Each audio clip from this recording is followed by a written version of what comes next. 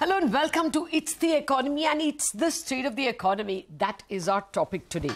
We have two economists with widely divergent views.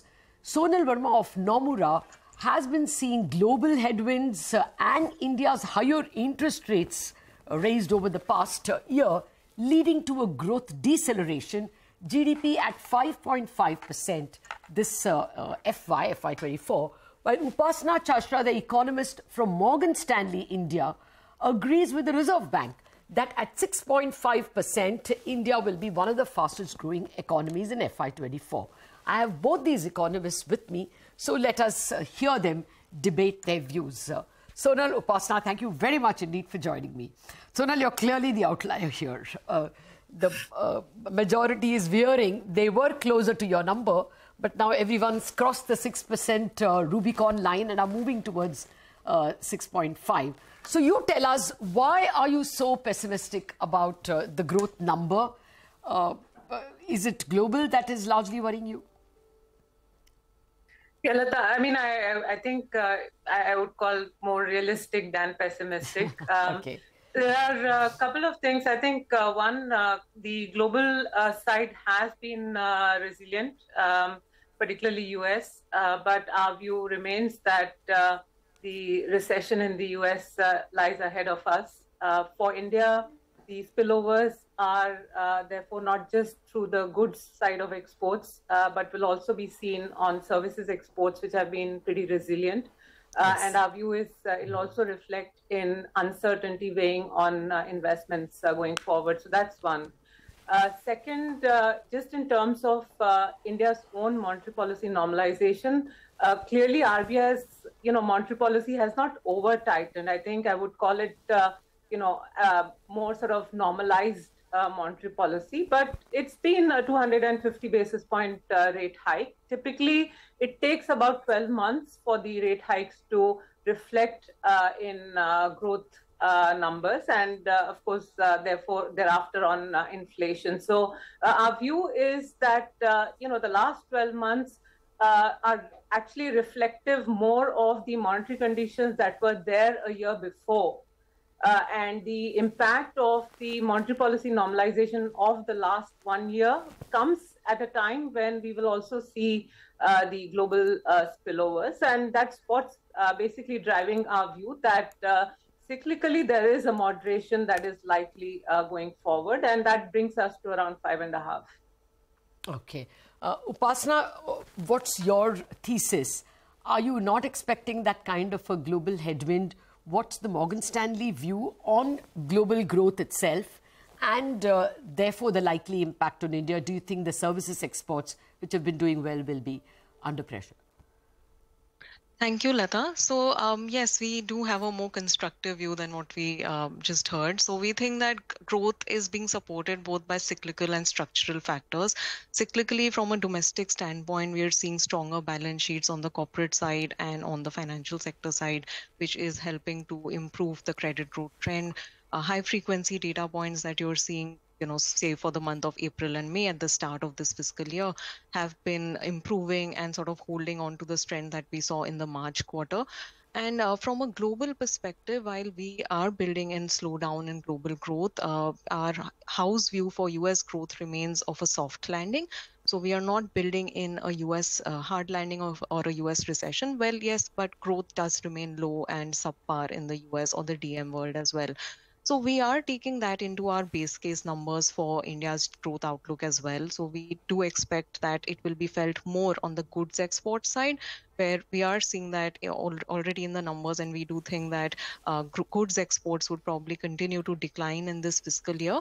But yes, on the services export side, we do expect some cushion to come in.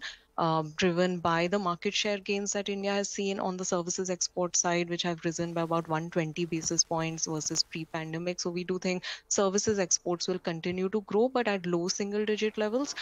So that provides some cushion from the external headwinds. But I think the primary story for India does remain the strength in domestic demand, which we think will continue. So we think that growth will probably sustain more closer to the numbers that we saw in the March quarter. And we are for fiscal year 24, we expect growth at 6.2%. Our number on the calendar year is at 6.5%. But going forward as well in fiscal 25 as well, we do think growth remains above 6%. Oh, sorry. So your calendar 23 number is 6.5, but the fiscal 24 number is 6.2. Is that right? That's right. That's right. Okay.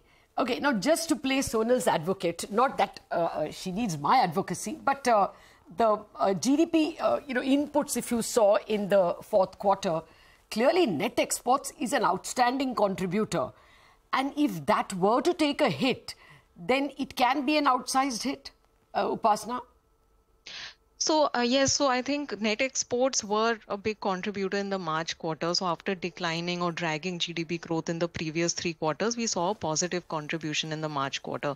Now, if you think from a current account deficit side, and that will feed into finally how net exports impacts GDP numbers, current account deficit is going to moderate or narrow from the fiscal 23 level. So in our view, we see current account deficit closer to 1.1% of GDP in fiscal 24. We estimate that fiscal 23 would have ended at around 1.9% of GDP. So in that context, I don't think this net exports contribution would be a big hit or a big drag again in the fiscal 24 numbers. You could see some volatility in these numbers, but probably on an average for the fiscal year, again, these numbers would be better than what we saw for fiscal 23 as a whole. Okay. Sonal, now to play Upasana's advocate, there has been, outsized gains or, better than expected numbers, outstandingly better than expected numbers in the US. The latest jobs data, if you want the economy to decelerate, you should be getting at least below 100,000 jobs. And, we've got 230,000 jobs. So the deceleration may come, but is it not far pushed out? Would you see it hit, according to you, in the second quarter itself on India? Yeah, Lata, I think, to be fair, there is a lot of uncertainty on the timing of when the impact will come through. We do think recession is likely because US is seeing there are 2 aspects. One is the lagged effects of monetary policy. When exactly do they hit? We know that there are long and variable lags. And second is sort of the banking system. While things have stabilized, there's also a tightening in credit standards. So you have a combination of both the factors that are feeding through the economy, but it takes time. And when it exactly hits is the source of uncertainty. We are working with a base case of the US slipping into a recession in the September quarter. There is, of course, it's possible that the slip happens later on.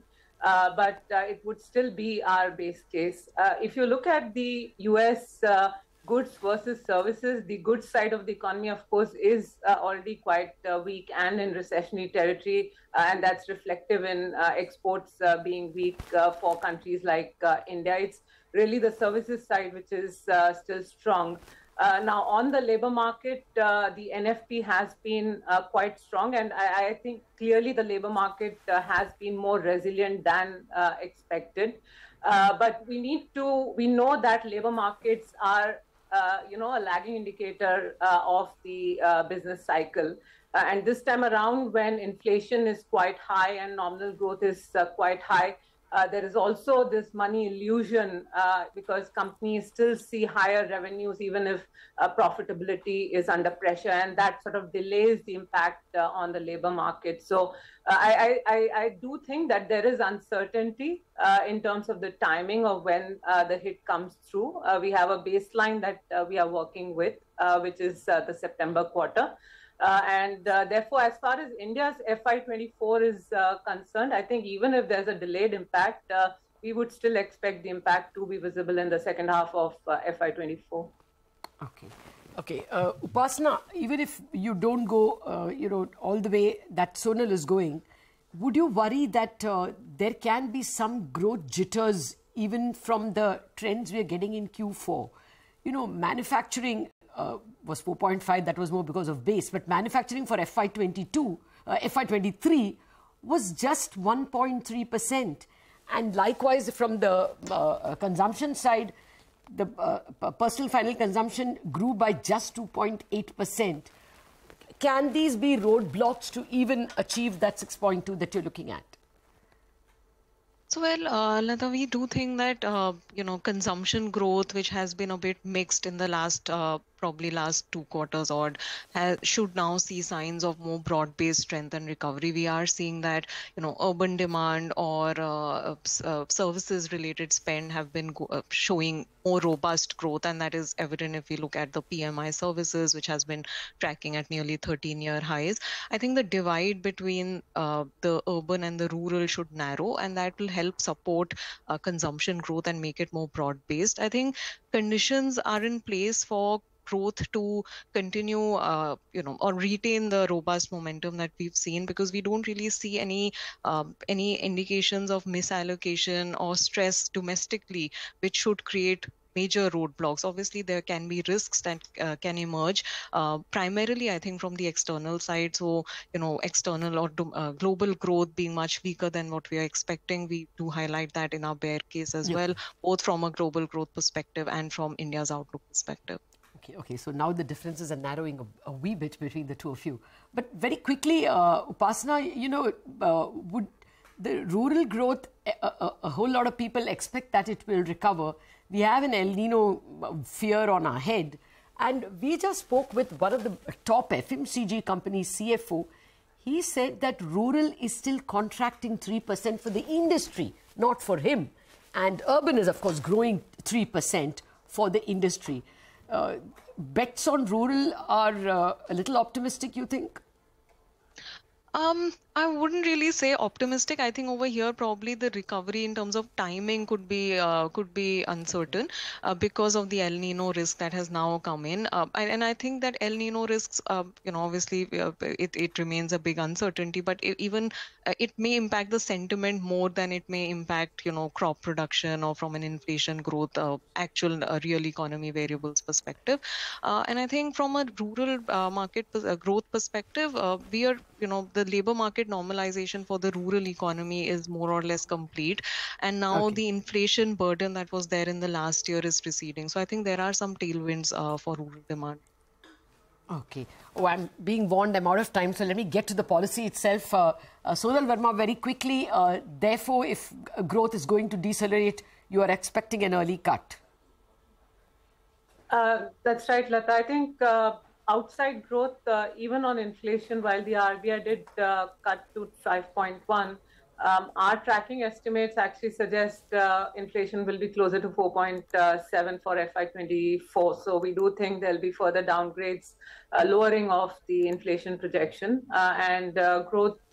Also, as we discussed, our view is it'll be closer to 5.5. So on our forecast, actually, real policy rates will become restrictive. So we're still expecting the pivot to cuts from October onwards. Okay. And Upasana, your expectation of rate cut would be? We expect rate cuts from 1Q calendar year 24. So more or less the Feb meeting is where we are building in. We are expecting that to be premised on the inflation improvement coming through. Oh, right. Unfortunately, ladies, out of time, but this is an interesting discussion. Sonal, I would worry if the Reserve Bank going into the October policy will have a 7% Q1 GDP behind them, even by your reckoning. And, whatever, probably a 5% inflation for the month of August. They will only have August numbers. May find it very difficult to cut with that kind of a backdrop. But I think the broad points the two of them are making is that a greater slowdown is expected on Nomura's part, and therefore a cut is early, whereas Morgan Stanley is expecting a cut only in February. Meanwhile, the swap market has priced the rate cut all the way to April. We have to wrap up on that note on Bazaar. The discussion has just started, and we will be discussing these things in the days to come. Chartbusters coming up next.